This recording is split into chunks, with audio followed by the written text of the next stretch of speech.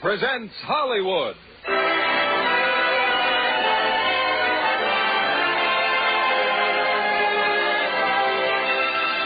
Lever Brothers Company, the makers of Lux Flakes, bring you the Lux Radio Theater, starring Dick Powell and Signa Hasso in To the Ends of the Earth.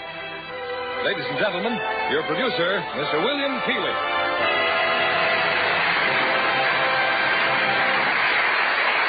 Greetings from Hollywood, ladies and gentlemen. In our play tonight, we take you on a trail of intrigue and suspense that circles the globe. J. Richard Kennedy wrote the story and screenplay of To the Ends of the Earth, and we have the same stars you saw in the Columbia Pictures release, Dick Powell and Signa Hasso. At one time or another in my travels, I think I have visited most of the fascinating and exotic places of tonight's exciting story. And there's one thing I can assure you you'll find everywhere: Lux Flakes. Proof enough that Lux Flakes have made a hit not just with the American housewife, but in Saigon and Singapore and to the ends of the earth. Here's the first act of our play, starring Dick Powell as Mike and Signa Hasso as Anne Grant.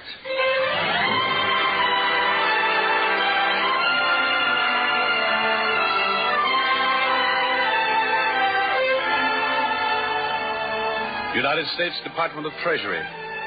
To most of us, that means the place that makes the money. That green stuff we scramble to get and then give back so cheerfully. But the Treasury Department's a lot more than that. It's the Coast Guard, Secret Service, Alcohol Tax Unit, Narcotics. That's where I work, narcotics. My name, by the way, is Michael Barrows, and I work out of the San Francisco office. And this is the story of how I learned about an innocent, pretty little flower, the poppy. It's not the kind of poppy you've seen. After this one blooms and the petals fall, the pod is ripe.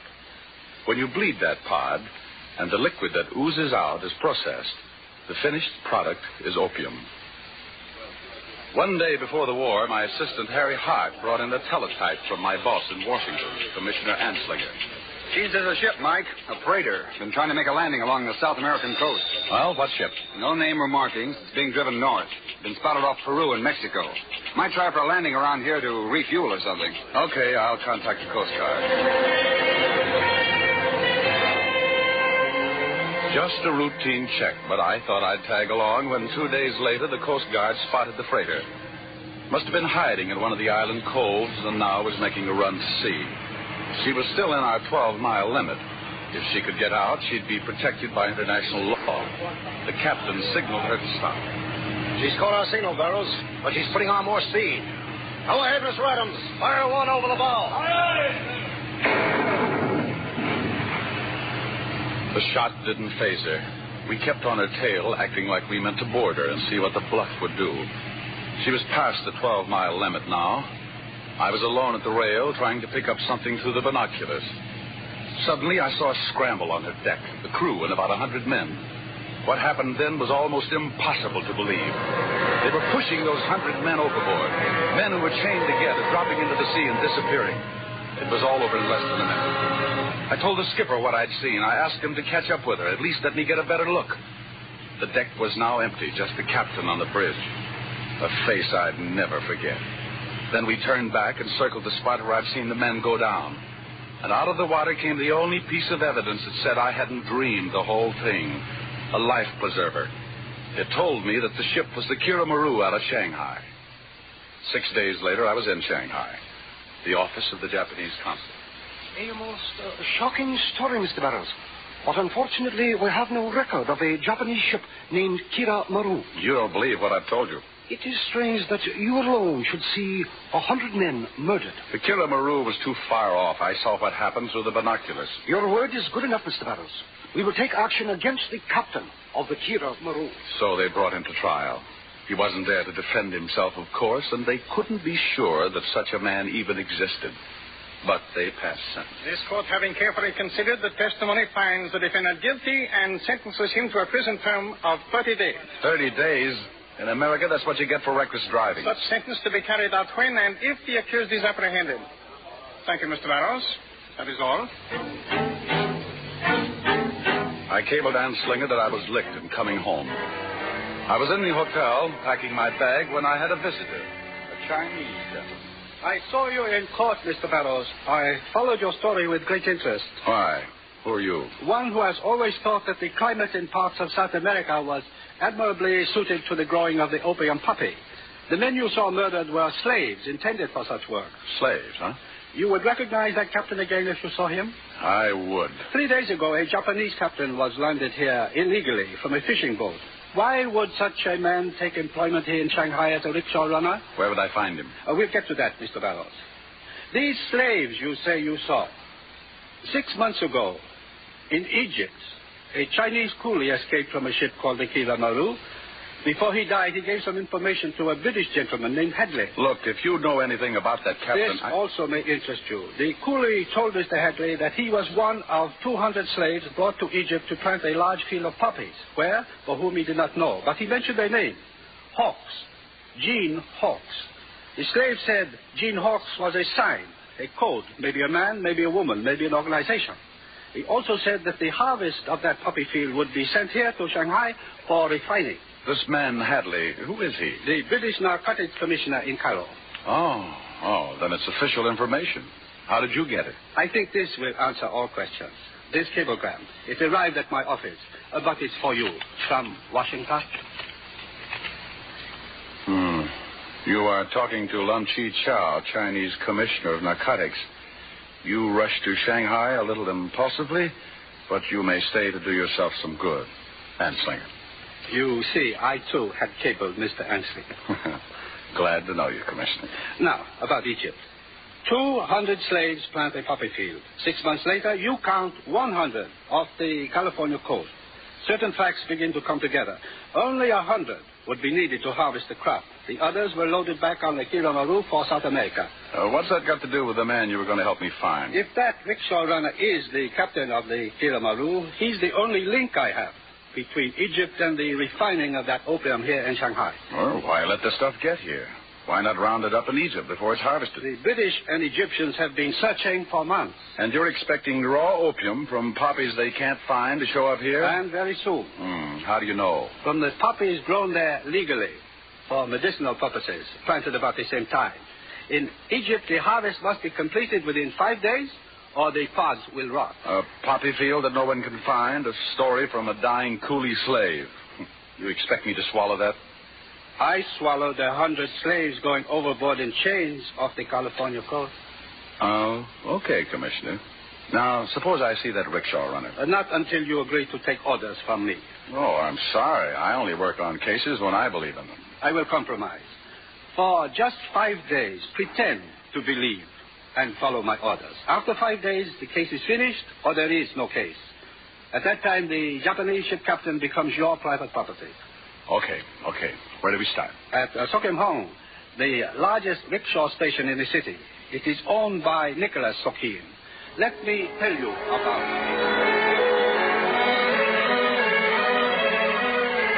The next morning, I called on Nicholas Sokim. Here in America, if you want to go somewhere, you call a taxi. In Shanghai, you call a rickshaw. It's big business. I told Mr. Sokim that my name was Brent, and I was in the rug business. That I was looking for a Japanese who recently went to work as a rickshaw runner. I've gone through all our records, Mr. Brent. And my assistant, Mr. Grieg, has checked every man we employ. We have no Japanese working here. Oh, thanks, Sokim. You've been very cooperative. I won't stop looking. If I find anything, I'll call your hotel. I was about to leave when a young woman walked up. Good-looking, well-dressed.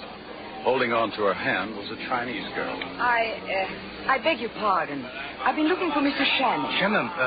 Shannon's World Tours. Yes, I understood they would start from here. Mr. Grieg. Yes, sir. Shannon's World Tours.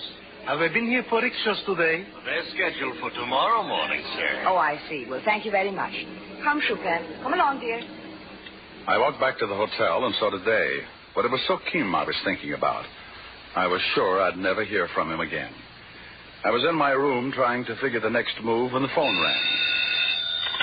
Hello? This is Sokim. The man you want lives in a rooming house, number 17, Berry Alley. What's his name? He goes by the name of Sego. I'm afraid that's all I can do. Thanks. I waited for over an hour in Berry Alley. Then I saw him come out. The man I'd come 6,000 miles to find. Captain Sago. It was easy following him. He led me straight back to my own hotel, to the desk clerk. Mr. Shannon is expecting me of the Shannon World Tours. What is his room number, please? 506, sir. Elevators to the left. Shannon World Tours. This morning, it was the good-looking girl who had mentioned Shannon World Tours in front of Sokim's. Yes, sir. Oh, I was just wondering if any American tours happen to be in town. Yes, sir. Shannon's World Tours.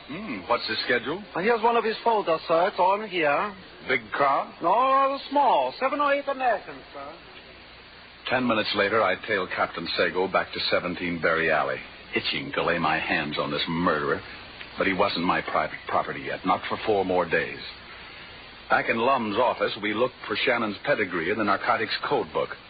It was Lum who spotted him. Here's your man, Mr. Barrows.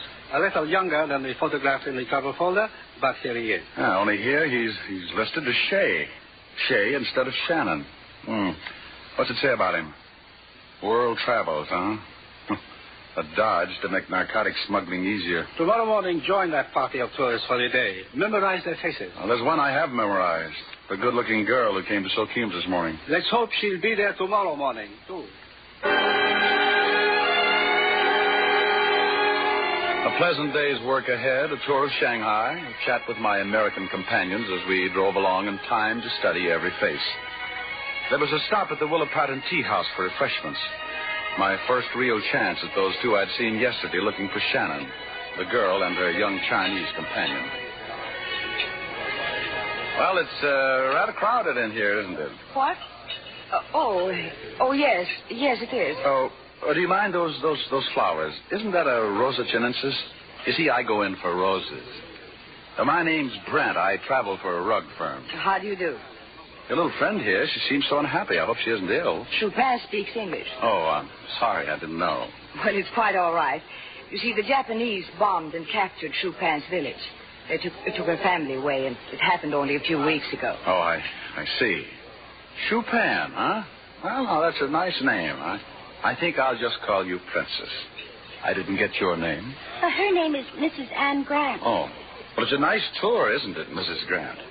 You're going all the way to the States, Princess? Yes, to San Francisco.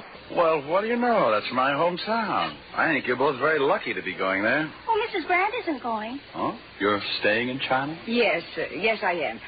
Chupin, come along, dear. I promised Miss Harrison that it... The well-known brush-off. Interesting and a little mysterious, this Mrs. Grant. And exactly why was she staying in China? Well, what little I learned went into my pocket notebook. I couldn't risk remembering every minor detail, and minor details might prove very important. Our last stop for the day was at the temple, and when we came out, it didn't seem too unusual that the wheel of my rickshaw should break down, or that Shannon himself should offer to walk me back to the hotel. Tell me, Mr. Brand, didn't you lose something this afternoon? This is yours, isn't it, this notebook? Oh, yes. Yes, it is. What did you say your business is? Oriental rugs. Strange you'd make these notes about my guests. Or are you really a census taker? I have no idea. Let's get back to the street, huh? Oh, we'll save a lot of time down this alley. Now, what did you want those names for? Talk fast, mister. Who are you? Now, before you get tough, Mr. Shea, listen. You've been caught before. This time you'll do 5 years unless you talk. About what? A ship named the Kiramaru. I don't know what you're talking about, but I know who you are, and I'm not going to let you pin a 5-year stretch on me.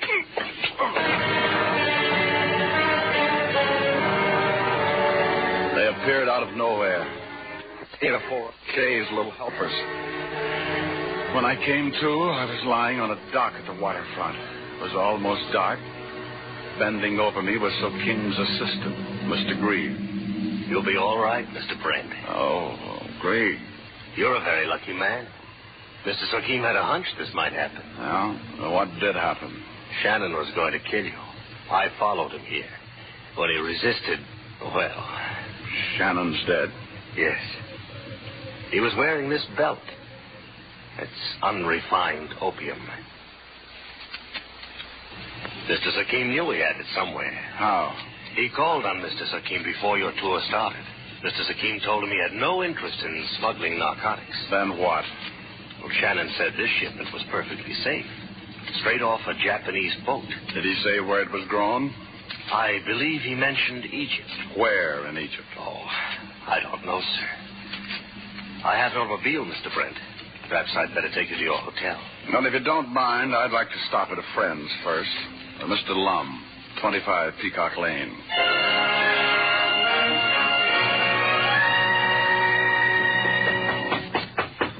Perhaps I'd better wait for you in the car, Mr. Brent. No, I'd like you to meet Mr. Lum. And you can start telling me the truth. All right. I don't understand. Well, maybe this will help you understand. Mr. Barrows. Hello, Lum. You better give me a hand. All right, Greig. Now get up and go in. No, I had a very interesting tour, Lum. So it would seem. you hit me. Why? Why? Yes, Mr. Barrows. Why? Well, listen to this. I tangled with Shannon this afternoon. Was knocked cold. Woke up miles away on the river. Shannon's dead. At least Mr. Greig says so, and that much I believe. Mr. Greig, under Sokeem's orders, saved my life. Mr. Sokeem did more. Here, take a look at this. Raw opium. Greig says he found it on Shannon. Opium from the Kiramaru from Egypt. That's what Shannon said. You heard him say it? Well, did you? Yes. You're a liar. The opium couldn't have been from Egypt because poppies can't be harvested until the petals fall, and they fall this week, today maybe. The opium we're looking for is still in Egypt. Shannon got that from the Japanese captain. He got nothing from the Japanese captain. Sokeem told the captain to lead me to the hotel yesterday. I was supposed to hear him say, "Mr. Shannon's room, please." That was to throw me off, to pin suspicion on Shannon. And then Mr. Sokeem saves my life. Throws me some narcotics. It could have been Shannon's or anybody. Then you think Mr. Sokeem is interested in narcotics? He's got to be. And 10 to 1, that refining equipment you're looking for is somewhere in Sokeem's rickshaw station. I'll phone the police. They can pick up Mr. Greig, arrest Captain Sego, and later we'll raid Sokeem's place. Later? Why not now? Because first I want to know more of what happened today. This way, Mr. Greig.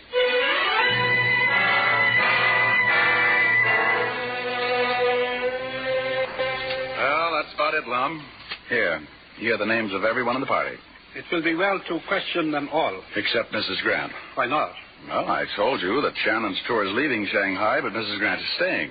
That means she couldn't be tied up with him. But she could be tied up with Sokeem, waiting the arrival of the opium from Egypt. Then if she's half as smart as you think she is, she won't talk. You'll get nothing out of her. But I think I can, through the Chinese girl. Good. Now, about Sokeem's place. You ready to raid it? Yes, now I am ready. Well, while that's going on, have the police pick up Mrs. Grant. Be sure they leave Chupin in the hotel. You are not coming with me on the raid? No, I think I'll learn more in the hotel with Chupin.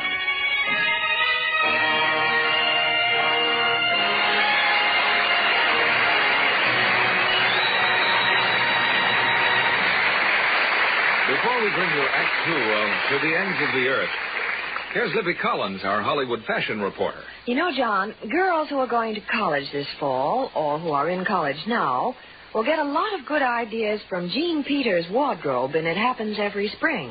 And will chemistry professors get ideas about becoming baseball players like Ray Milland? Well, better get Jean's opinion on that. She was a co-ed herself not so long ago. Incidentally, she's just left for St. Louis with other stars from the studio for the picture's premiere on the 26th. She plays the daughter of the president of the university. So 20th Century Fox made a careful check of what the well-dressed co-eds are wearing before designing Jean's costumes. Her wardrobe for It Happens Every Spring includes lots of lovely blouses for her suits and, of course, separate sweaters and skirts. Sounds like a Luxable wardrobe. It is, and so true to college life. Lux Flakes are as popular on college campuses as they are in Hollywood studios. That's easy to understand. These tiny diamonds of Lux whip into suds fast. And what girl isn't always in a hurry? The suds are wonderfully thick and rich, too. So much college washing is done in the bathroom basin. Girls appreciate the way Lux Flakes float away soil with gentle squeezing. Besides, allowances can't stand expensive cleaning bills. So Lux Flakes are the rule for everything safe in water alone. Blouses, sweaters, nice cottons, and washable prints. An easy way for any woman to keep things fresh and attractive, especially in warm weather. Lux Flakes are another fine product of Lever Brothers Company. With Lux Flakes care, you can freshen things in no time. And your favorite washables stay lovely far longer. Now, your producer, Mr. William Keeley. Act 2 of To the Ends of the Earth, starring Dick Powell as Mike and Signe Hasso as Anne Grant.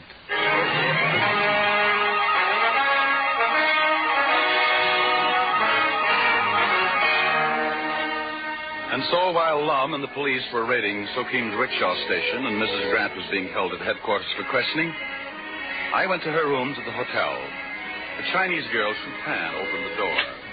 Oh, Mr. Brent. Well, hello, Princess. Is Mrs. Grant in? Oh, she went out. She was very upset. The tour is not sailing to America. Yes, I heard about that. I thought I could help you get to San Francisco some other way. I bet you've known Mrs. Grant a long time, huh? Only a year, Mr. Brent. She was my governess back home in Panyin after her husband died. Oh, that's too bad. I suppose Mr. Grant was a teacher or a missionary? An engineer. They were married in America. Mrs. Grant used to tell me all about... Good evening. Oh, hello, Mrs. Grant. I was just talking Oh, Chopin, I'm sorry, dear, but I forgot to stop in the lobby. Will you see if there's any mail, please? Yes, of course. Thank you, dear. And now, Mr. Brent, what are you doing here? Weren't you called at the police station about Shannon? Why, yes. They sent me back here to get my papers. Well, I knew Chupan was alone. I thought I could cheer her up a little. Strange kid. She can't be more than 13 or 14. Yet time... I know. At times, she looks much older.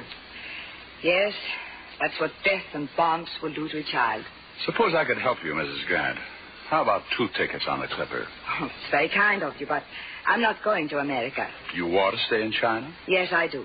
Well, I guess you have your reasons. The children of this country have a right to live. You're kind of young to bury yourself in Panyin. What else did Chupan tell you, Mr. Brent? Something about my husband, perhaps? She mentioned him, yes. He was killed by Japanese bombs while doing a job for China. I intend to finish that job as best I can. Why not go back home and tell Americans about China? Raise barrels of money for thousands of Chupans. Or maybe there's something else. You don't want to talk about it. What makes you think so? Because if Chupan means to you what you say she does... After a point, she doesn't. And the sooner she realizes... I'll take it. Hello? It's rather important that you come to Sokim's, Mr. Brent. That is, if you're finished... I'll be right over. Oh, that was those people who sent for you, Mrs. Grant. And while I'm there, I'll try to make some arrangements. I'm sure everything's going to be all right. Thank you. We'd made a good guess about Sokim.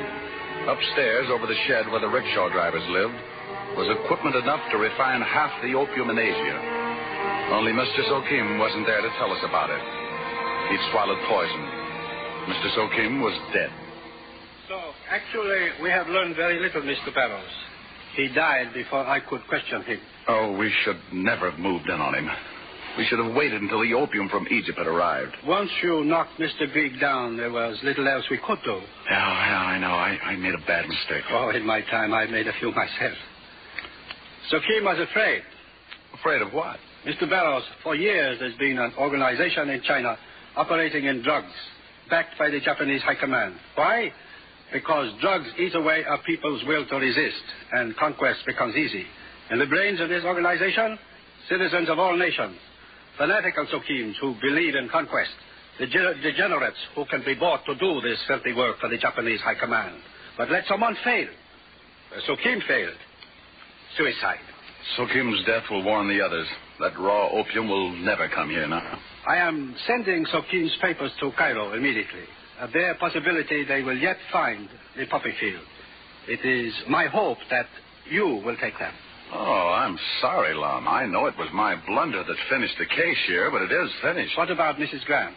For a year and a half before coming to China, she was in Egypt. The visas and dates on her passport leave no doubt of it. Look, now, any decision on my going to Egypt would have to be made by my boss. Mr. Anslinger and I have exchanged several messages. Oh. He's quite willing that you should go. One step ahead of me right down the line. Huh? Excuse me. Yes? This is Captain Singh. We have just released Mrs. Grant. Thank you. She wishes to leave at once for San Francisco with Suit Pan. One moment, please. Mrs. Grant wishes to go to San Francisco. She told you that? She told me she was staying in China. Well? Let her go. Our men there can watch her the moment she lands. We think she should go, Captain.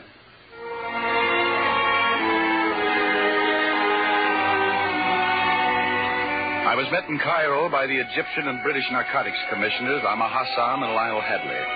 Hassan went to work on Sokim's papers while Hadley broke the unhappy news that this was the last day of the poppy harvest. All he was sure of was the route the opium would take when it left Egypt. Take a look at the map, Mr. Barrows.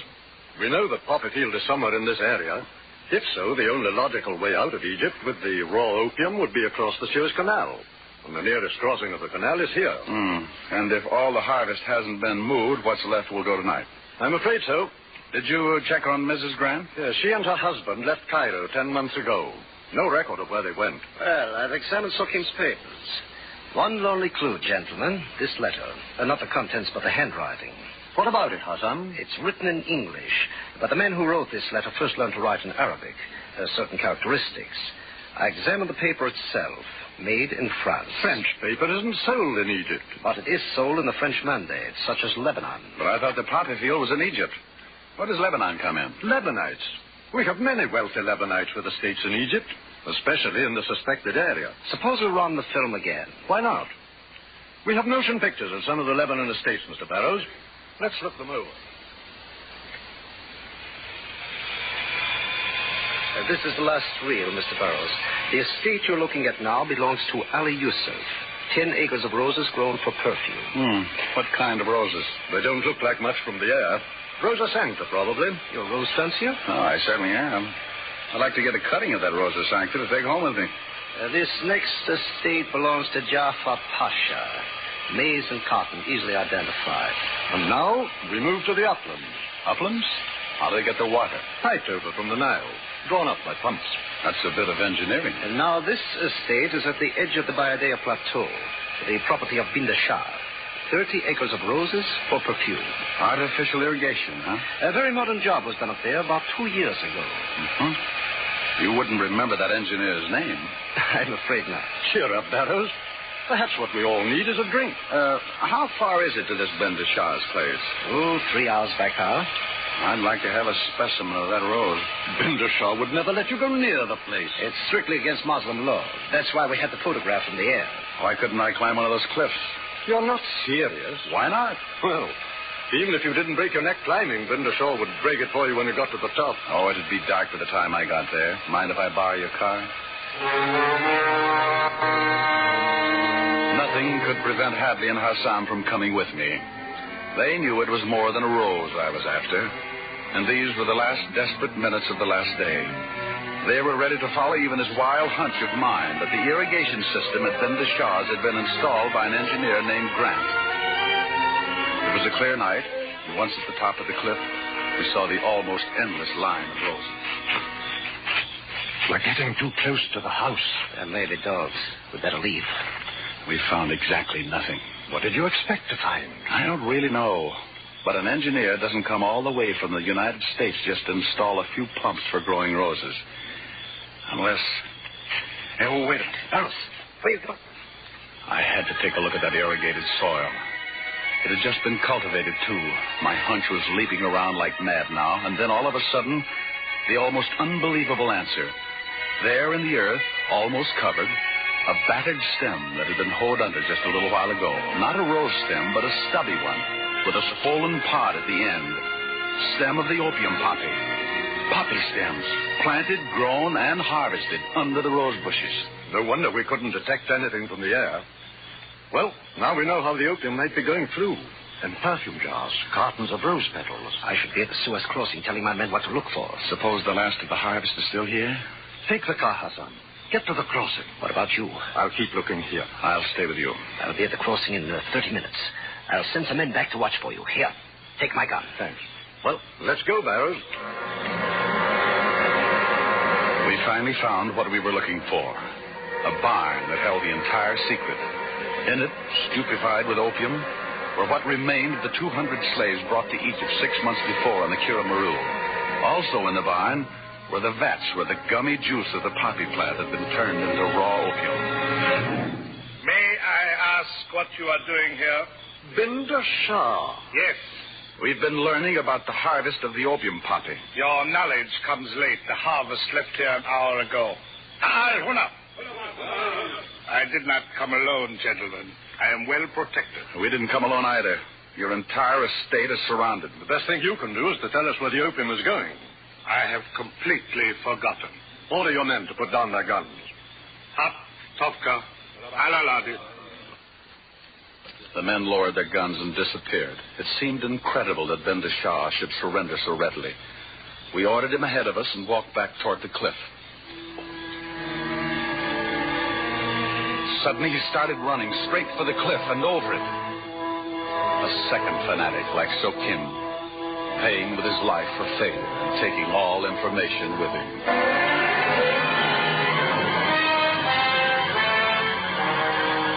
By midnight, we were at the Suez crossing, only there wasn't a sign of the opium. At dawn, Hassam's men came back from Ben Shah's where they'd searched the estate. Ben Shah's private papers yielded nothing, but out of the pump house came an interesting item, an engineer's logbook. In the book was a snapshot. Well, who is she, Barrows? You seem to recognize her. Oh, Mrs. Grant. This logbook belonged to her husband. Wait. Barrows! Hassam? It sounds exciting. The opium scar. That's not news, Hassan. But I think I know where it is. Now, who has left this crossing tonight? According to the customs men, no one's left here since 6 o'clock yesterday afternoon. What about that camel driver I told you about? But you said his camels weren't carrying anything. No, nothing on their backs. One native driver, 10 camels. Headed for Beirut, you said. The camel driver said the price of camel hair and hides has just gone up. He's taking them to a slaughterhouse. Then what makes you think... I just telephoned Beirut. Actually, the price of camel hair and hides had gone down. The driver was lying. It is my opinion that the opium is inside the camels, forced down their throats in some sort of containers that will be removed at the slaughterhouse in Beirut. Fantastic. Any more fantastic than poppy plants growing under roses? I suggest we get to Beirut, gentlemen, and wait for the camels. Hadley put a couple of men on the trail of the camel driver. We took over again near the outskirts of Beirut. But this was French territory, and helping us now was Emile Aurissier, the French narcotics chief. It is vital, monsieur, that the camel driver never know that we suspect. How can we examine his camels without his knowing it? He will find hundreds of camels at the edge of the city, and men from the Department of Sanitation checking the beasts against disease. His 10 camels along with all the others. What he will not know is that only his camels will be fluoroscoped. He'll get suspicious. Undoubtedly. As a result, there will be no delay at the slaughterhouse. Now, I suggest you wait at the hotel. I will have the information you need sometime this afternoon.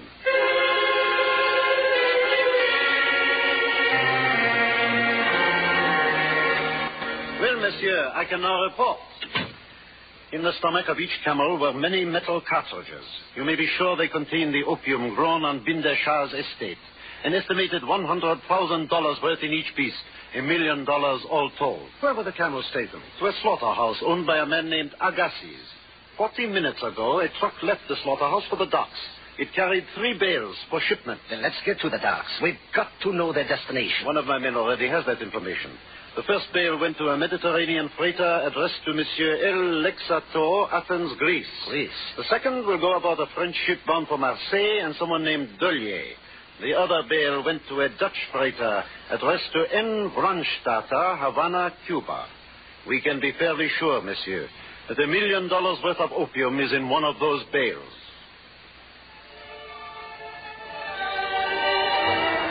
That night at dinner, we celebrated the first solid clue that might take us eventually to the leader of Jean Hawk's ring. That woman, Monsieur Barrow, the one in Shanghai.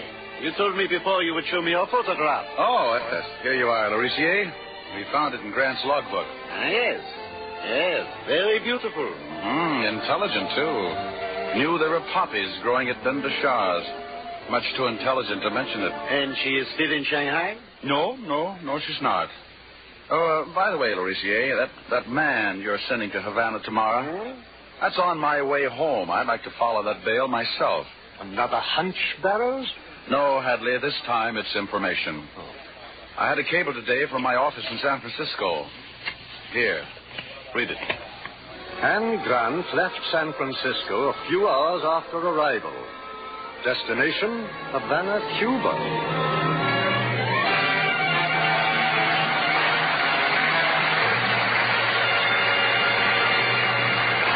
We pause now for station identification. This is CBS, the Columbia Broadcasting System.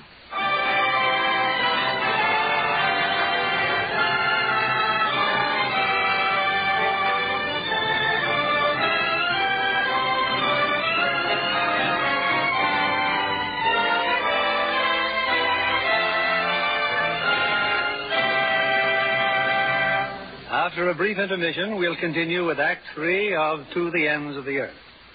Our special guest tonight is beautiful Lola Albright. Lola has just been handed a new contract with Columbia Pictures.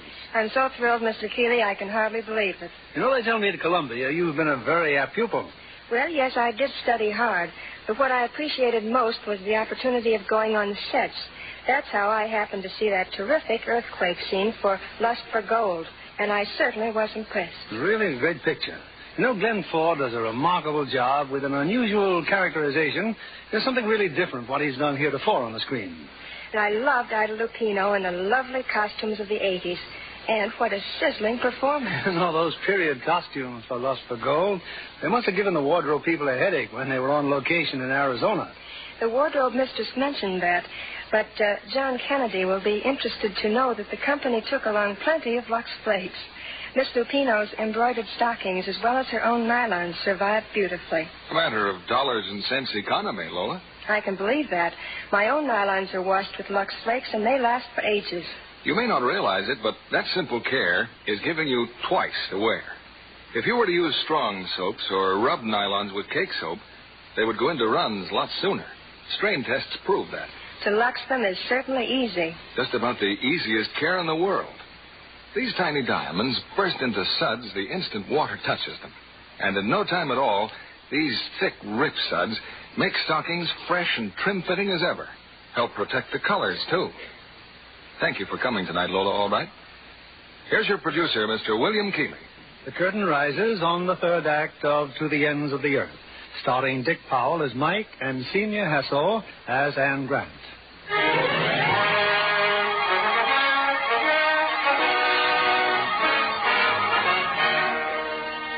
I was sure that the bale containing the opium was the bale being shipped to Cuba. Or, why was Mrs. Grant going there? That's what I told the narcotics commissioner in Havana, Alberto Berardo. It should not be difficult, Senor Barros. I will let you know where she is, what she does, and whom she sees. Oh, one person she will be seeing, I think, is a fellow named Brandstatter. Know him? A manufacturer of arty supplies, I believe. Brushes, things like that. Getting the camel hair for his brushes from the Near East. Only this shipment contains $1 million worth of unrefined opium. Well, let him refine it. Let him ship it out with his arty supplies. And then? Then I follow it. $1 million worth of narcotics, and all I do is help to see that it gets safely away? A lot to ask, huh? Yes, senor. A lot to ask. Berardo worked fast. Before evening, he told me that Anne Grant had reached Havana with Chupin. 2 days later, the Dutch freighter arrived, and the bale of camel's hair was now in Brandstatter's possession. That night in my room... Yes? Berardo. Well, they've just booked passage. Brandstatter, Mrs. Grant, and Chupin. The steamship Cardillo for New York. The Cardillo? Well, there's no ship in port called the Cardillo. She docks here tomorrow, senor. Sails at noon the following day. I will have a report soon on every piece of freight she is taking aboard. Good. See you here in the morning.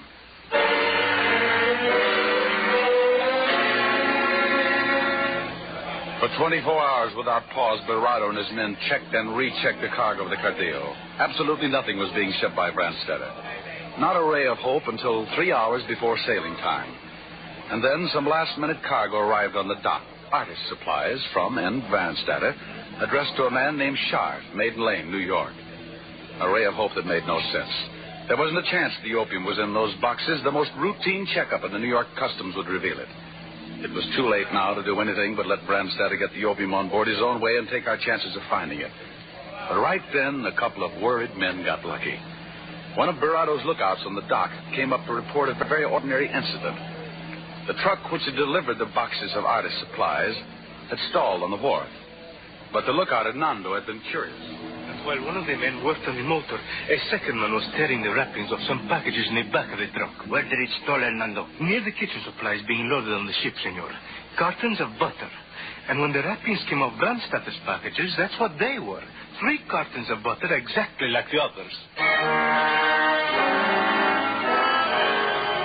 Now we were getting somewhere. 3 cartons of butter containing $1 million worth of opium were stored in the ship's refrigerator, where one of Brandstatter's men, a member of the kitchen crew, could watch it carefully. An hour before sailing time, we saw them go aboard, Mrs. Grant, Chupin, and Brandstatter. According to plan, there would be a vacant cabin for me on sea deck, and waiting for me, now posing as a ship's steward, was Hernando. Do not worry, senor. That refrigerator will be watched constantly from here to New York. How? By whom? During nights, by the baker, an old friend of mine. During the day, the ship's butcher and the assistant chef. Where's Brandstadter's cabin and the others? On the upper deck, senor. B deck. Before dinner, Hernando had news for me. Brandstatter is no longer on B deck, senor. He complained about his cabin. He's taken the one right across the corridor from you. Then he knows I'm here. No, I don't think so. He inquired about all the cabins. I merely told him this one was vacant. I think he believed me. He's at dinner now, and I'm moving his luggage. Empty cabins aboard ship don't have locked doors. My door was locked. Sooner or later, Brandstatter would have to know why. Sooner or later, he'd...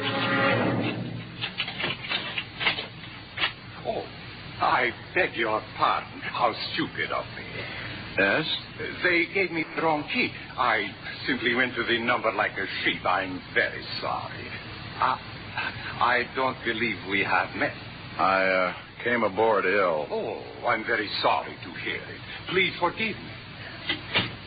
Score for Brandstatter. He'd never stop now until he knew exactly who I was. A good chance I was a narcotics agent. An outside chance I'd been on his trail since China. 1,000,000 to 1 shot Mrs. Grant had seen me there, would know who I was. He'd have to bring Mrs. Grant to see me. But no move by Brandstatter until the following evening. We were off Cape Harris, just 24 hours out of New York. I could hear the ship's orchestra and the passengers, all very gay and friendly. What more perfect time for a man of finesse to visit a poor shut-in? And that's just what happened. Come in. Good evening. We have brought you a little chair from the captain's table. Oh, and may I present... Hello, Mrs. Grant. You know each other? Why, yes. Mr. Brand and I... What a charming coincidence. We met in Shanghai, Mr. Brandstatter. You seem to be feeling much better tonight. Much better, yes. I'll be up and around tomorrow. Good. Well, I really should be going back to the party. Oh, why don't you stay a while, Mrs. Grant? I'm sure you will have a lot to talk about. I'm sorry you've been ill. No, just a touch of fever. I picked it up in Egypt. I thought you went to San Francisco. I did. But you see, Chupin's uncle, Mr. Sue, had gone to Havana on business. He insisted that we meet him there. And this Brandstatter, a ship's acquaintance? Yes, a business friend of Mr. Sue. He's been very kind to us. Oh, see. Charming fellow. You're looking very well, Mrs. Grant. Oh, thank you. I feel wonderful. Mr. Brent, remember the things you said to me in Shanghai? I mean, about coming back to the States. I know now how right you were. Oh, good. Fine. Well, I don't want to keep you from the party. You sure you can't join us? Tomorrow. We'll have a big day tomorrow. All right. Good night, Mr. Brent. In the morning, I joined Mrs. Grant and the others. A happy, chatty little group. Inseparable by lunchtime. Chupin gave me a little pencil sketch of herself that one of the passengers had made.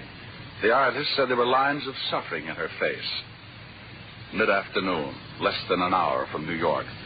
But nothing was worrying Nicholas Brandstatter or Anne Grant. I couldn't understand it. What if Brandstatter had known who I was long before I got to Havana and had set me on this false trail while he got the narcotics on board some other way? This panic of mine was growing every minute. We were at the bar now, having a drink.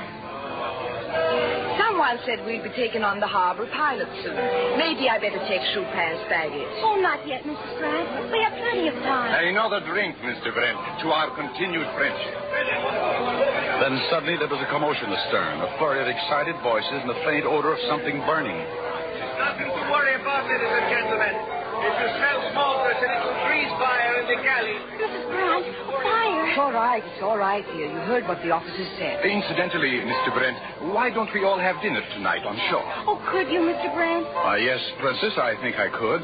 But we'll be docking soon. I have a lot of things to do. And I'd better start my packing. Maybe Chupin would like to watch the seagulls. See, they are just off the stern, hundreds of them. But what are they doing? Having dinner, my dear. The crew is throwing refuse food overboard. Come, let us go and watch. Oh, please, Mrs. Grant. Oh, well, Chupin. All right, for a moment, maybe. I rushed to find Hernando, that fire in the galley. Hernando's words confirmed what I was dreading. The cartons are empty, senor. Empty during the fire. Well, where did the stuff go? What about our men down there? Well, there was too much smoke. They could not see. Go back to the galley, Hernando. I'll see what our friends are up to. I went out on deck. I remember passing a lifeboat in a sudden instinctive mood to ward off the blow, but I wasn't fast enough. Oh. When I came to, I was lying in my cabin. The ship's doctor was there. So was Hernando. So was Anne Grant. I'm sure you will be all right, Mr. Brand. Quite a bump, but if you take it easy... You're not comfortable. Let me loosen your collar here. I wouldn't worry that much about me, Mrs. Grant. One of the crew was stowing some gear in a lifeboat. It slipped out of his hands just as you were passing by. Careless of him, wasn't it? Well, I will stop by later, Mr. Brand. Are you sure you're all right? Hadn't you better get back to your packing, Mrs. Grant? Oh, I have plenty of time. Can't I help you? Hernando can give me a hand. I'll see you later. Yes. Yes, of course. An accident? No, I wasn't wanted up there, Hernando. What about the galley?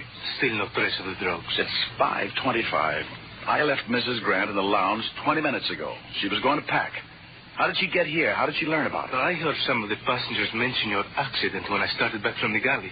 Suddenly the news was all over the ship. Look, we're slowing down. That means the pilot is coming aboard. Let's get down to the galley. We all but tore that galley apart. No sign of the opium. The kitchen crew wasn't of much help. Half of them couldn't speak English or didn't want to. And then it dawned on me. That garbage that went over the stern. The fire starting just about that time. Brandstatter wanting to watch the seagulls. I tore back up the companionway for Mrs. Grant's cabin. As I reached the deck, Chupin called to me. Mr. Brand. Oh, Mr. Brand. Huh? Oh, well, what's the trouble, Chupin? There is no trouble now, but when I couldn't find you, I was so afraid. You just disappeared. I've been all over the ship looking for you. Well, now, isn't that funny? I was just trying to find you. I want you to do something for me, Princess. I'd like to talk to Anne alone, just for a few minutes. You like her, don't you, Mr. Brand? Yes, I do, very much. Oh, Mr. Brandstatter wanted my business address. I won't have time to look for him, so I wrote him a little note. While I'm with Anne, will you take to his cabin? Oh, I'll be glad to. And don't forget, come right back here and wait for me. It was a short note. The seagulls didn't get everything, did they? But it was a nice try. I signed my real name, Barrows. I wanted to be in Mrs. Grant's cabin when Brandstatter read it. Well, hello. Come on in. The cabin's aside. I just wanted to tell you I won't be able to have dinner with you and Brandstatter tonight. Oh, that's a shame. Yes, isn't it? So many things I wanted to ask you. Well, we'll all meet in San Francisco. Oh, but some of this can't wait. For instance, about your past life. My past life? And your husband, yeah. Tell me about him. Just like that? Yes. Quite a love story, wasn't it? Or maybe it wasn't. Not the last tear of it, no. Really? You seemed so full of his memory in Shanghai. You were going to stay in China to finish his work. His work was something else. Oh, so you approved of that, huh? An engineer believes in building something. The point is, what? We don't at all want to build the same thing. The Japanese High Command, for instance, they want to build one kind of world, and I want to build another. Meaning what? Meaning your husband, Jerome Grant. Quite a coincidence, this snapshot, my picking it up in Egypt. Where did you get it? Where you played governess for Benda Shah's children.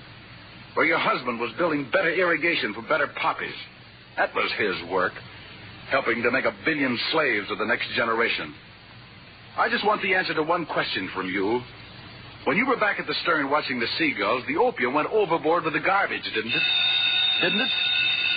And if that's your pal, then I'll know for sure. Shall I answer it? Pick up the phone, just say one word, hello, and then give it to me. Hello? Mrs. Grant, this is Chupin. It's Chupin. Give it to me. Chupin? I just couldn't wait, Mr. Brand. What did she say? Oh, everything's going fine, Princess. You just wait right there, huh? That wasn't the one, Mrs. Grant. Senor Barros. Come in, Hernando. Brandstatter, you'd better come, senor. Stay here, Hernando. Watch her. His cabin, senor. Hurry.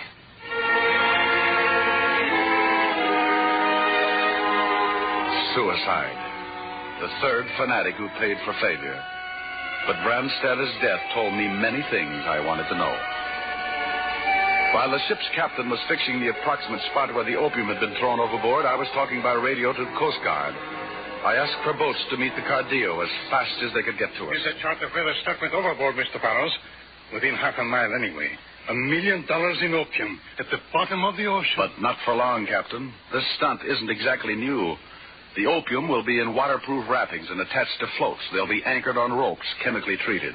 The salt water will gradually eat away the ropes, and the floats will bring the drugs to the surface. And you'll be there to pick it up. Yeah, unless somebody else beats us to it. I'd better stand by, Mr. Barrows.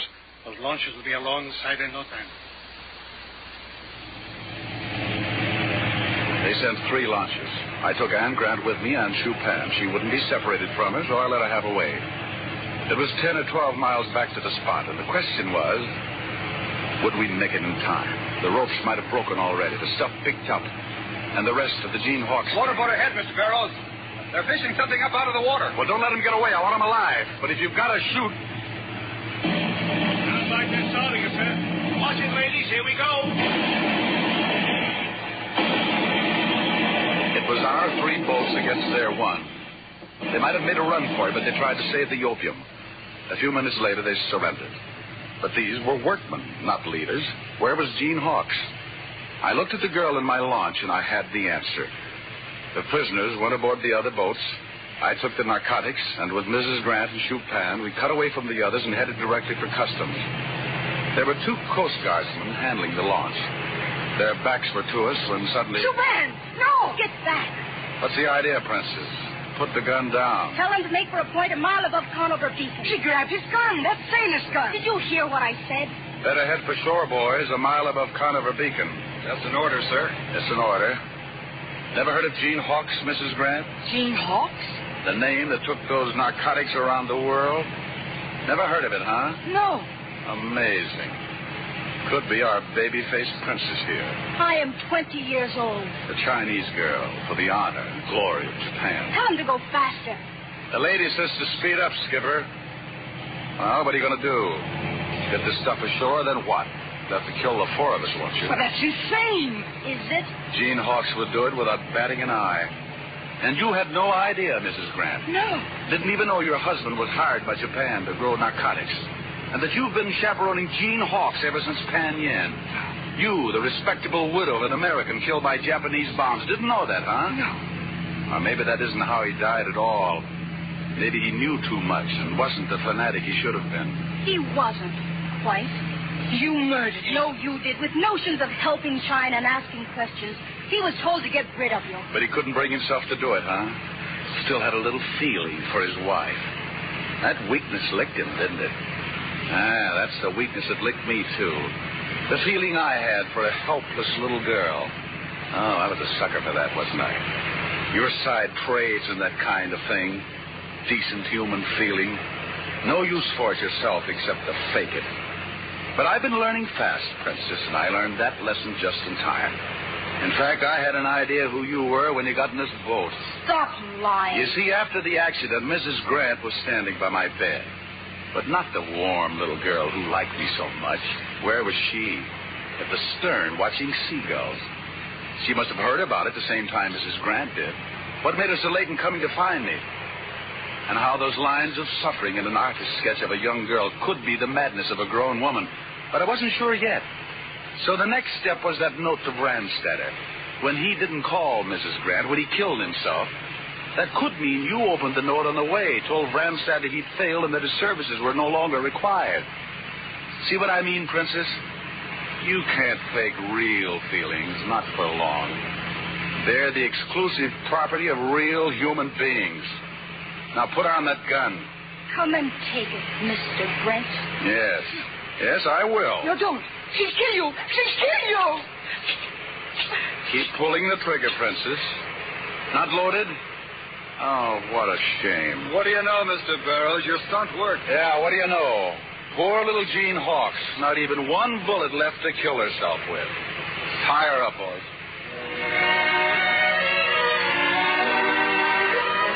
That's how and where the trail ended, in outer New York Harbor off Conover Beacon. And that's where another trail began, you might say, because now, back in Frisco, I don't have to worry about my roses getting watered. Anne does it, like any normal wife should. All in all, it's like my boss Anslinger said today at Lake Success at a meeting of the World's Narcotic Commission of the United Nations.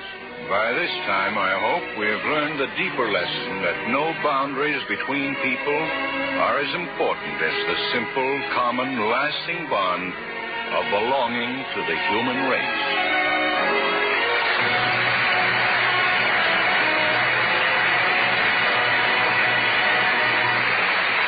Before our stars return for their curtain calls, here's a sensational bargain for homemakers.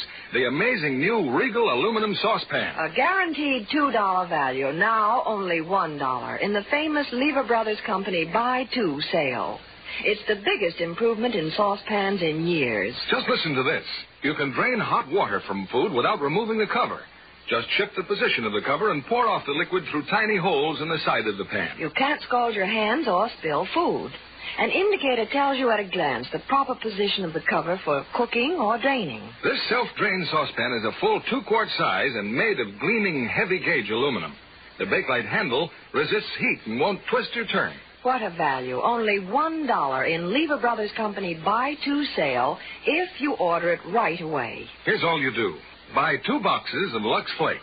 Get a free order blank at your store, or send your name and address and the tops from 2 boxes of Lux Flakes plus $1 to Lever Homemakers Club, Box 27, New York 8, New York. That's Lever Homemakers Club, Box 27, New York 8, New York. You'll receive your saucepan promptly and postpaid, but hurry. This offer expires July 1st and is good only in the United States, Alaska, and Hawaii. Here's Mr. Keeley with our stars.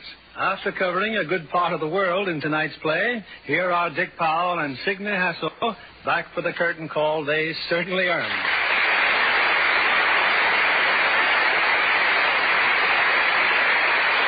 Thanks a lot, Bill. I'd like to thank Signe for postponing her New York trip so she could be with us tonight. Are you vacationing on Broadway, Signe? No, nothing like that, Mr. Keeley.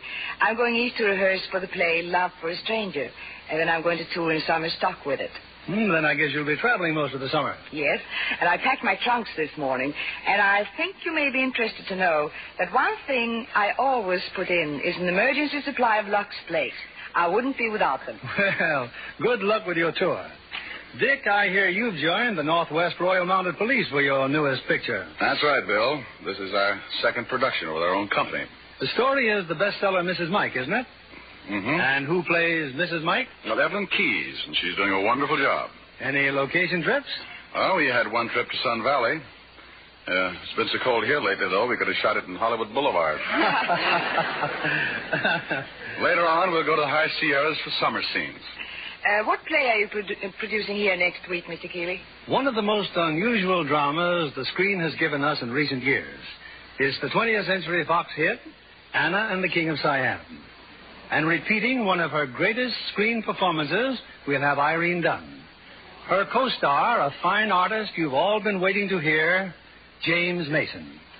I know everyone in this audience will be back next week to hear the exciting story of Anna and the King of Siam. You'll have another hit, Bill. Good night. Good night. Good night, and thank you.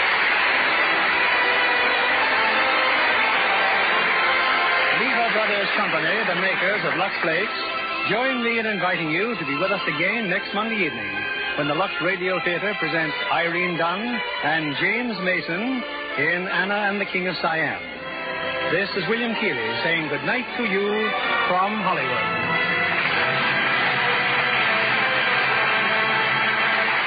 Our play was adapted by S.H. Barnett, and our music was directed by Louis Silvers.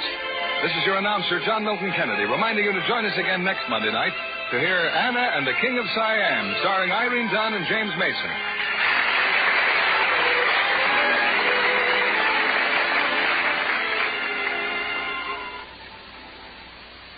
The generous new bath-size Lux toilet soap is making a hit with screen stars, with lovely women everywhere. Try this big satin smooth cake. You'll enjoy its abundant creamy lather, the delicate flower-like fragrance it leaves on your skin. The new bath-size Lux toilet soap is another fine product of Lever Brothers Company. Be sure to listen next Monday night to the Lux Radio Theater presentation of Anna and the King of Siam, starring Irene Dunn and James Mason. Stay tuned for My Friend Irma, which follows over these same stations. This is CBS, the Columbia Broadcasting System.